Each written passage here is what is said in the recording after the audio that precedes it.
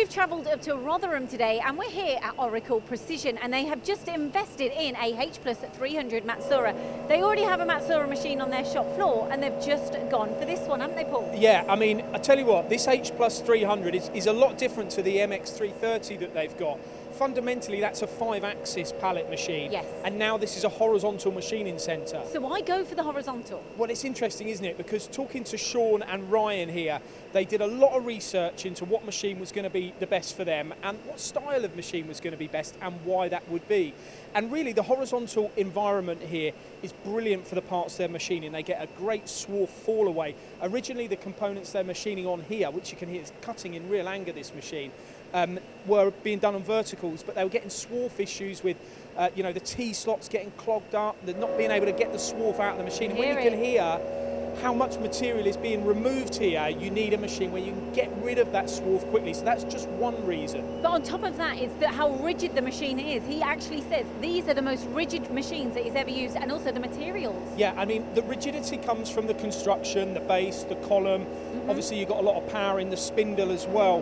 But fundamentally here, they bought this to cut steels, cut harder materials, continuously unmanned as well, which is impressive. Well, that's really where impressive. I'm going now, because the unmanned run, that's what they were after. First thing that Sean and Ryan both said to me is the pallets.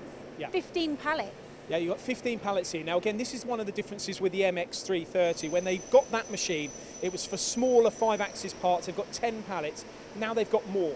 Yes. So more pallets, more run time, and we've even talked today about some of the fixturing they've been making themselves in order to maximise the working capacity of the machine. So they're putting larger parts on this machine. So they're putting bigger parts, it's got more capacity, hard materials, you can see heavier cuts, an 80mm face mill that they're machining on these parts. They need to do this, you know, throughout the night as well. So sometimes when people run unmanned, they tend to put their lighter, less tricky components on, but they don't do that here. They can't do that here because this machine needs to make the parts in question that we've got in here. Let's go back to their work holding as well. What they've done individually, they've got all the tombstones, and of course we can have 15, so they can put multiple parts on the tombstones. We'll go all the way around. There's a tombstone here, but they've made that themselves. They went over quite a, shall we say, a mountain to get to the place where they are now. They wanted to develop their own tombstones because they wanted to maximise what they can get per pallet.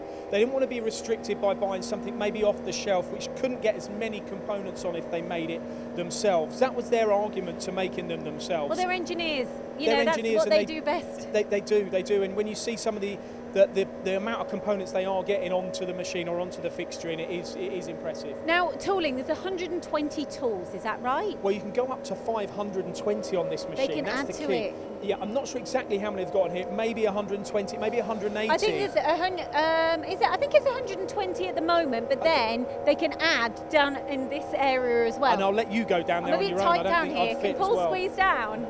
Can't squeeze down together. But yeah, you can add more tools, but of course you need more tools because you're going to be running more components. And when you have more tools, you generally do it because you might want sister tooling. Yep. You know, when you see what they're doing in here, they may have an issue with the tool running at night. I mean, it happens. You know, you can't cut steel continuously and not expect to ever, you know, have an obstacle where a tool breaks or a tool wears.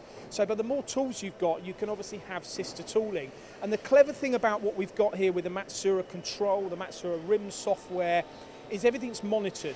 This is exciting. They're remotely told out of hours what's happening with the machine, what the run times are, the productivity, the efficiency, but also the intelligence of the system means this is pretty impressive. If something happens at night and a tool breaks and they wanted to do pallet 6 or pallet 7, it will go to pallet 8 or pallet 9 and everything will be communicated to the control, so you can just skip a component or skip a job. Previous to all of this, you would have the machine stop. And then you would literally, all your lights out running, everything you planned for the weekend is gone. And now it's scheduling everything for you. I've been there. I've been in a machine shop where I've literally come in the morning and something's happened at 3 in the morning. You've lost 4 or 5 hours of production, which when you look at, you know, investment in these machines is not cheap. It isn't cheap. The 330, it's not a cheap machine to buy, but what you're buying and what you're paying for is your time. Is the unmanned efficiency. It's keeping the spindle going continuously.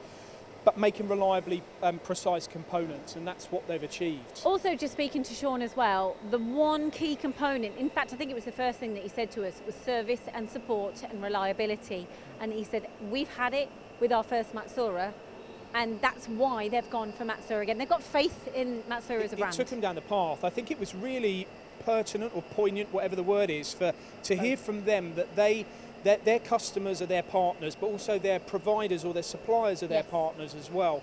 You know, you're not going out to buy a machine and negotiate to the nth degree to get the best deal. Okay, you do want that, but at the same time, you need to be assured that this thing does keep going in the times when you need it, and making reliable parts, and that's what it does. We cannot stress enough how impressed this team here are by this machine. And I think I would add as well to that is the horizontal environment is something that's well overlooked in this country. Tony Gunn in the United States, for working for MTD CNC, he is coming across a lot more horizontal machines in subcon shops than we are, which is surprising because we need to see more horizontals around.